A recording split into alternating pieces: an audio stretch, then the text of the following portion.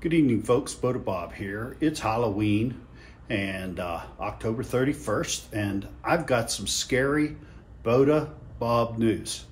Bota Bob finally got stickers, and these stickers are a result of a channel called Hillbilly Frank, and I'd like to encourage everybody out there to go visit Hillbilly Frank. Hillbilly Frank's wife reached out to me and said, "Hey, we'd like to send you a sticker. Would you send us a sticker?" And I said, "I don't have any stickers, but I'd be happy to take one of yours.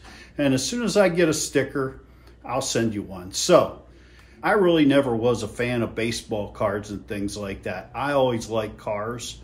I was a fan of the Ed Roth Ratfink cards that you could get. Of course, they had a piece of bubble gum. When I come up with the concept of doing the Kubota or the Bota Bob thing, I thought about an Ed Roth style image for my channel, and was always hoping that no one else would come up with that idea before I did, or at least put it on paper before I did. So I think I'm the only one that has an Ed Roth style Kubota tractor. I don't know if you can see that or not. I hope you can and see what it looks like.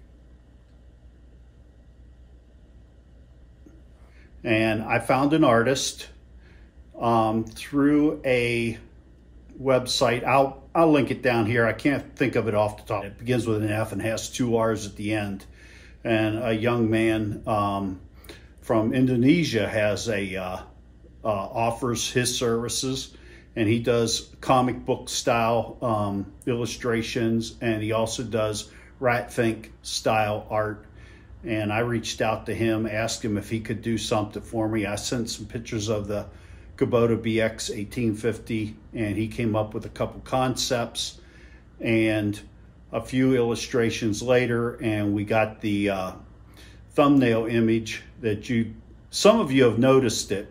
And I wanted to say something. Hey, I'm getting stickers, but the stickers didn't come in. They finally came in yesterday, and could not wait to get out here and tell you about them. So if you would like a Bota Bob sticker, do me a favor, subscribe, send me an email, and you might say something down in the comments. Hey, I'd like one of them stickers. But go to my about and look for my email in there. There's a way to reach out to me. Reach out to me. There's no cost. Just tell me, hey, I'd like a Bota Bob sticker, and I'll send you one. There's a few people that'll be getting one automatically, but I will still need your address. I'll probably reach out to you if I can.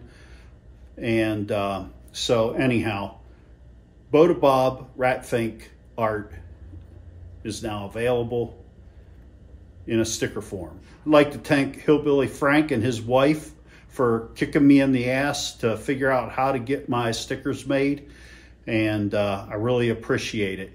Robin and Larry, I want to thank you for putting me in touch with your sticker guy. I got stickers from Robin and Frank's guy, and these are really, really nice stickers. Really nice. Thank you very much, William, Bill. Thank you. And I hope you see this, Bill. I really appreciate it. Without saying anything else, I'm going to put my first sticker on, and it's going to go right next to Hillbilly Frank's sticker.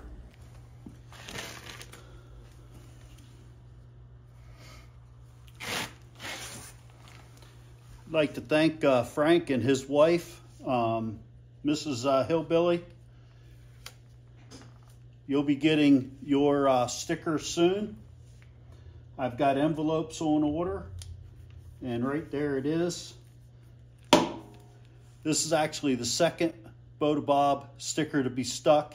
The first one was stuck by Bill, the guy who made my stickers. He put one up on his sticker board, so I guess that's fair.